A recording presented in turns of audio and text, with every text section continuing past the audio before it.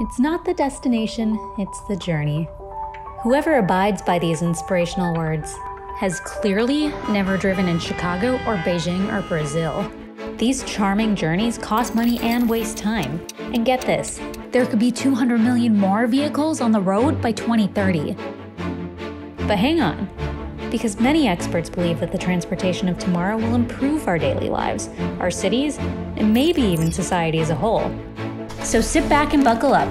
Yes, pun intended, because in this half hour, we're looking 10, 20, 40 years down the road, not just at how the journey will change, but how it will transform the destination. Roads? Where we're going, we don't need roads. Back to the Future helped us imagine how we'd get around one day. We've been dreaming of this future for centuries. Apparently really dreaming sometimes. I mean, are those dragon wings?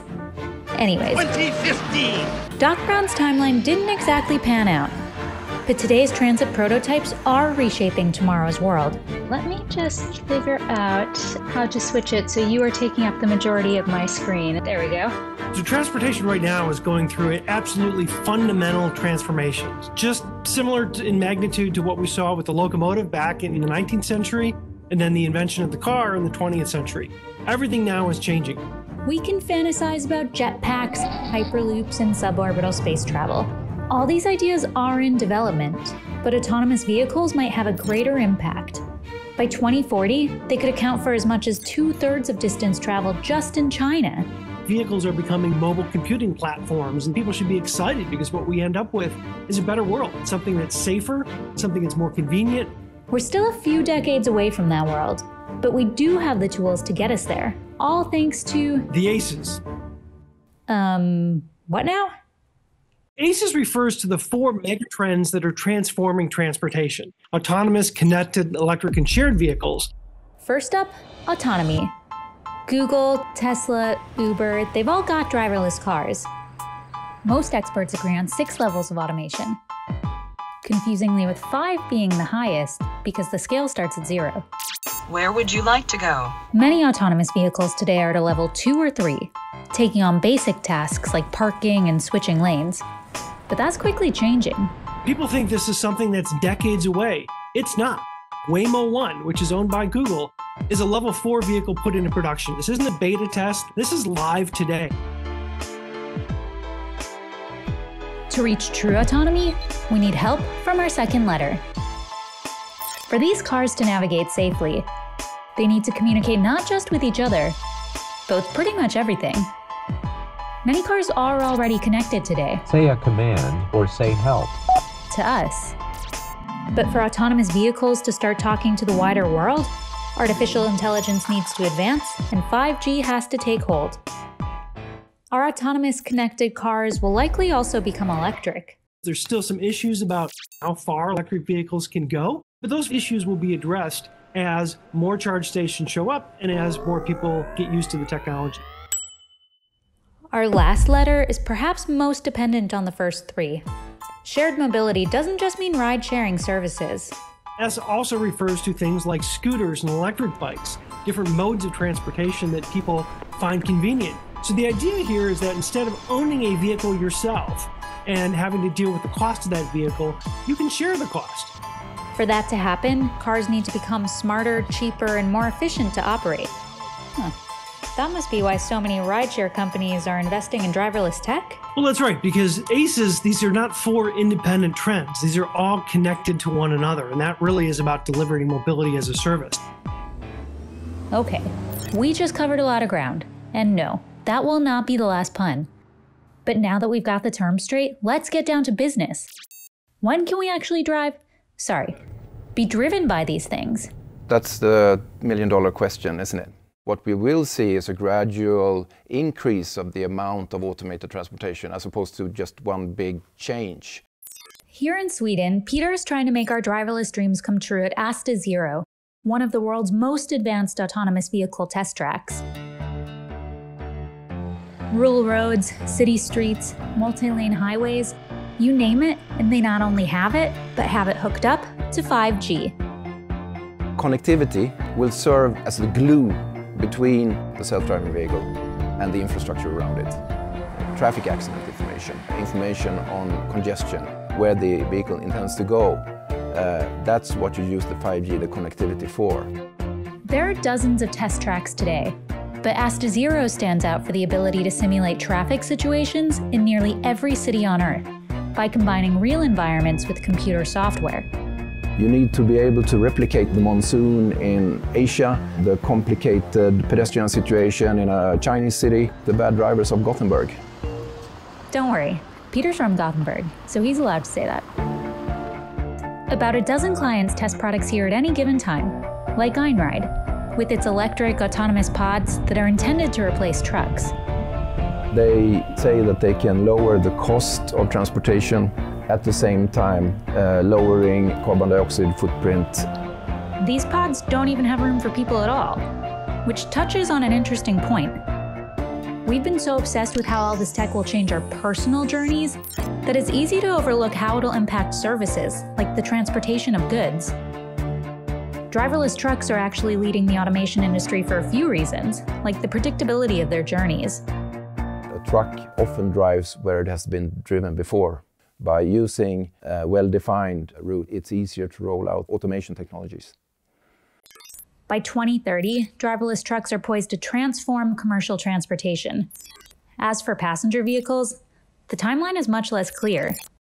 But over in California, the man who invented one of the first autonomous cars is actually setting his sights a little higher.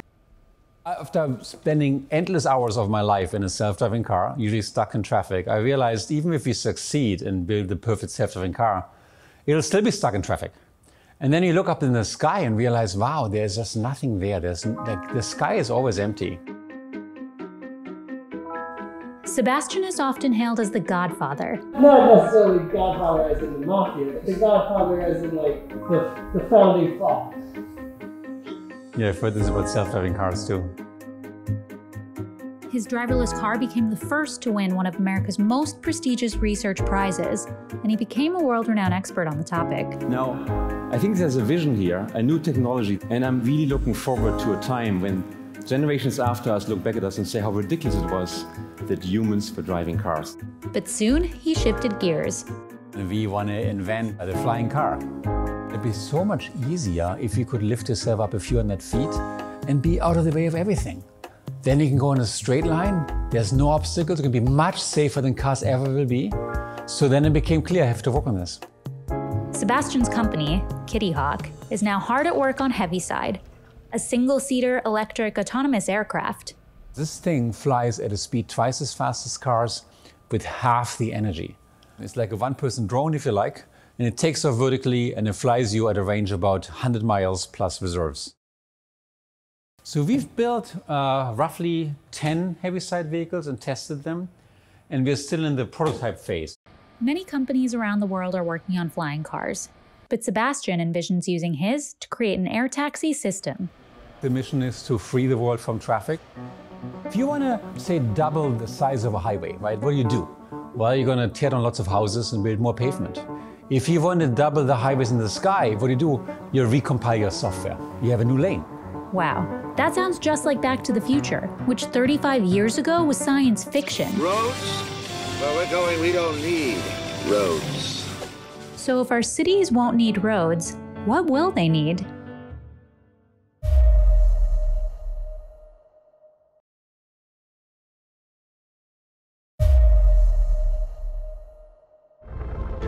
Rockets, air taxis, hyperloops. The future of transport is pretty exciting. But before we fully extend that fist pump, we've got to upgrade more than just the vehicles.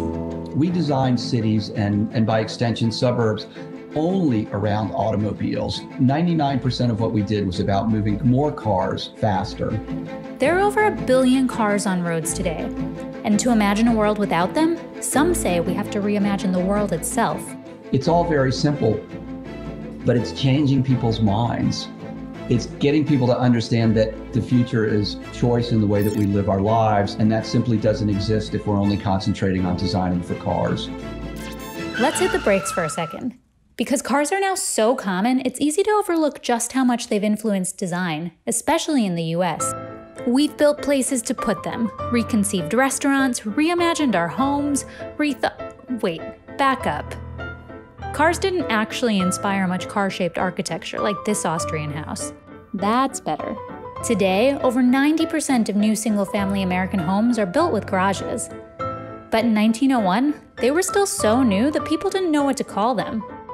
Motor barn, motor den, motorium? Anyways, thanks to cheaper, more accessible cars, the confusion didn't last long. By the 1920s, garages were becoming a key part of home design. And soon, they weren't just attached to houses. In Washington, D.C., a modern garage is built that may help solve America's parking problems. You heard the man. These places popped up left, right, and center because cities were running out of room. Back at home, they became music studios, offices, who knows? Maybe Apple computers wouldn't exist if it wasn't for the humble garage. The point is, from houses to multi-story structures, this need to put cars somewhere transformed architecture. But when cars become smarter, if they start to fly, what'll happen to those spaces? A lot of cities, what they're going to start to do is spend some time on, as that demand changes, how those spaces could be converted. Experts in one of Western Canada's most populous cities are at the forefront of preparing for a future when less parking is needed. They've transformed lots into outdoor art galleries and parks, but their crowning achievement is still under construction. It's going to be a 500-space parkade. Why are you building more parking if demand is expected to decrease? There's the need for parking right now, but we also put a focus on if that demand shifts and if it changes, how we could convert that space to residential or commercial uses. In Calgary's up-and-coming East Village, the 9th Avenue Parkade will house startups, recreational areas, and those 500 parking spots.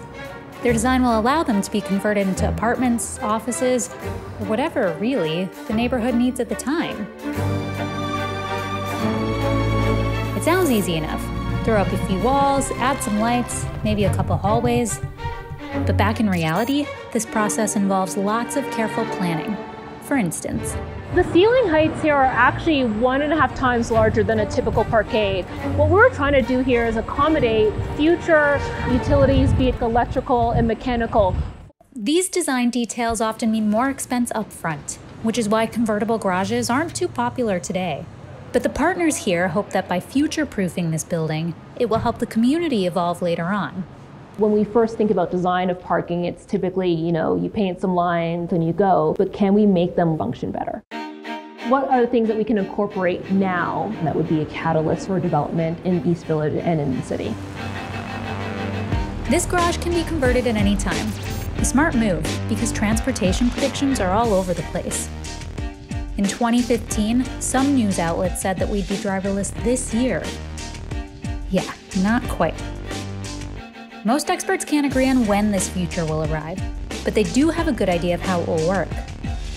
Whether it's robo-taxis, autonomous buses, or electric scooters, travelers should have more options on demand than ever before. But to ensure all this transit transforms our world for the better, urban planners first need to look in the rearview mirror. We have to take a hard, critical look back at the mistakes we've made in the last century and really address those in a clear, I would say, scientific way. Cities are defined by roads, which are literally defined as surfaces for vehicles. But in the early 1900s, roads and streets were shared with pedestrians. I know what you're thinking. Cars showed up. It was inevitable. The dictionary's never wrong. But giving these public places over to cars was actually an active choice.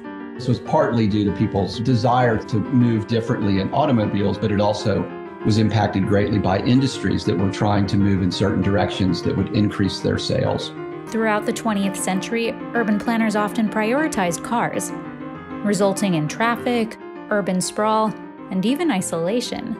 That street, which had originally connected different parts of the city, became a road, or even worse, a highway, which disconnected everything. And so it meant that two neighborhoods could now be completely disconnected and have no relationship to each other. David works for the world's second biggest architecture firm, which thinks that replanning cities to accommodate for future transit will help. A theory they're testing in Kuwait. Kuwaitis prefer driving. Many highways and arterial streets were built. This really resulted in less public spaces and disconnected neighborhoods. In 2009, the UN said that all roads in Kuwait were already, or would very soon, be at full capacity. Local news outlets were reporting even bigger problems, so something had to give. We can always build more highways, but this is only a short-term solution. The master plan is changing that. In 2017, Kuwait embarked on a new master plan for 2040, redesigning today's neighborhoods with tomorrow's technology in mind. Over 100 planners and architects have essentially been creating a blank canvas, removing cars from streets so that they'll be ready for new options as they become available. For instance, this road was once covered in cars, but it's now been pedestrianized to pave the way for multiple transit alternatives. We can use bike sharing, ride sharing, autonomous vehicles, and then a metro system. This metro would have smart stations, equipped with an array of options to help travelers reach their final destination. So the master plan uses data analysis to actually build and create a city where it's convenient for people to use the various transport modes. The master plan suggests transforming over 200 neighborhoods across the country. And a major aim, obviously, is to improve travel. But the larger goal is for the ease of this movement to move the entire country forward by attracting investment. Kuwait is only depending on oil today. These new technological transportation modes will shift Kuwait into this new financial hub. Kuwait and Calgary couldn't be further apart, but they seem to have something in common. By proactively planning for tomorrow's transit, they hope to harness its power to create a brighter future. Which begs the question, will all of this tech make our world a better place?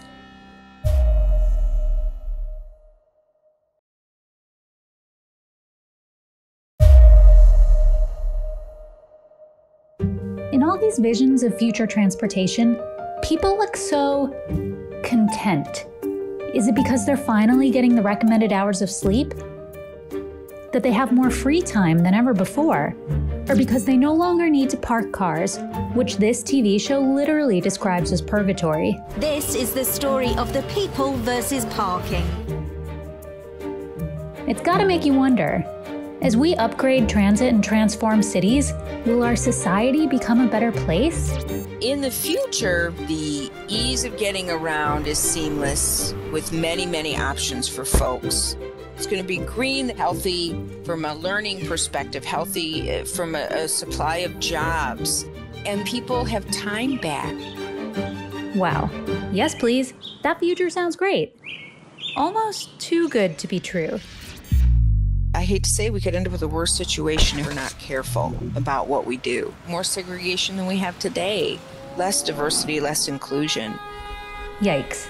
How can we avoid this fate and instead aim for a better world? I think you have to start by making a plan for what you want your city to look like in 2040, 2050. That's number one. And then you have to look at that plan and adjust it. Carla is well versed in how transit is changing. I've been in the automotive business for 37 years, and we've never seen a disruption as we're seeing today. Today, she's the CEO of CAR, a nonprofit that could not have a more fitting acronym, which studies how, well, mainly cars impact our world. I like to call us a think tank that supports the sustainability of the automotive and mobility industry. Our future modes of transport will alter just about every aspect of life. You could spend days reading about it all. But since we're nearing the finish line and are out of cheesy jokes, let's go over the highlights, starting with safety. Today, traffic accidents claim roughly 1.3 million lives a year worldwide, and injure between 20 and 50 million people annually. At some point, our smarter vehicles will almost undoubtedly lower these numbers. We often talked about, I want an autonomous vehicle because, it'll make my life simpler. I can do work. I can multitask. That's not the reason at all. The reason is it will make a huge impact of the improvement of safety. This future might be more accessible, too. Groups that are often overlooked now could have more options if vehicles no longer rely on our sight, our feet, and our permission to operate them. Most people in their senior years today are going to outlive their driver's license by 10 years. And in those 10 years, I'm sure they're going to still want to do the things they were doing before. And for persons with disabilities who have always been excluded, this opens a way to, again, enhance their lives. This new future could also level the economic playing field. In the US, car ownership is one of the biggest drivers of employment opportunities for low-income families. But if shared mobility services lower transportation costs to the point where we don't need our own cars, that barrier might be eliminated. You'll be able to open up doors that aren't open today. So in the future, the city should become more equal. Should be more equal. As we've been exploring the safer, more accessible future, we've heard the words should and could quite a bit. What gives? If we just put new technology, we're just going to have the same problems in a different technological form. And I always bring up the Jetsons, for example. Yes, they're flying to their space houses, but they had traffic jams still. You had road rage, still bad drivers, nothing smart in the ways of getting around. Boy, the spaceway traffic gets worse every night. So we didn't change anything. We just put new technology. So we have to be really careful, and every time we think about deploying something, really think about that future and then harness the power of the public and private sector together to realize that journey. As today's brightest minds build flying cars and test autonomous trucks, it's easy to classify their creations as vehicles that just get us from point A to point B. But this transportation will profoundly impact our lives. A few years ago, when I tried out an active safety functionality for the first time, that was a pivotal moment for me because I understood on a deeper level how many people can be saved by these technologies. These technologies could pave the way to a brighter future. I'm a firm believer that technology like you see behind me is going to be a democratizer and really level the playing field for everybody. The questions we ask today will shape our world for decades to come. What things would you put in place or invest in so that you can kind of promote and make that change in the future? This future won't arrive overnight all at once. But if we pay attention to it now, we might just arrive at a destination beyond our wildest dreams.